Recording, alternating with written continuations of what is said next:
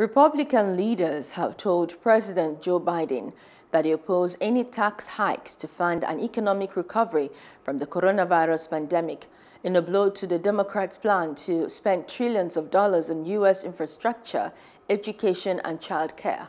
In their first White House meeting since Biden took office in January, Senate Republican leader Mitch McConnell and House of Representatives Republican leader Kevin McCarthy signaled a willingness to work with the president on infrastructure, but drew the line on tax increases.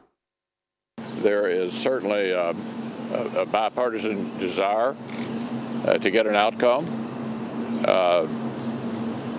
Clearly, Senate Republicans are not interested in revisiting the 2017 tax bill. I think the president and the vice president understand that. Beyond that, we're interested in trying to get an outcome.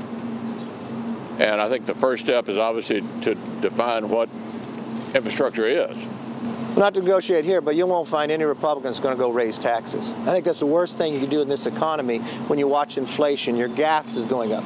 Remember, gas price today, national gas price, has not been this high since President Biden was vice president.